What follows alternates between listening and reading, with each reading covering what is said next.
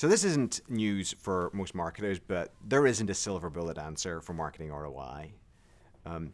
Having said that, there's real advantage to picking an analytical approach for your company and sticking with it. And the right analytical approach for you is going to vary. It's going to vary depending on the business you're in, the data you've got available, your purchase cycle. There's a bunch of factors. And we see, three broad types of analytics that can be useful. First is structured judgment. We have a technique called reach, cost, quality. A second is survey-based, where you're asking consumers and then using that to derive the importance of marketing touchpoints.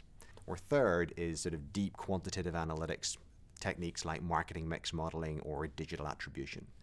And depending on your business, depending how you spend, one of those will be more right than not.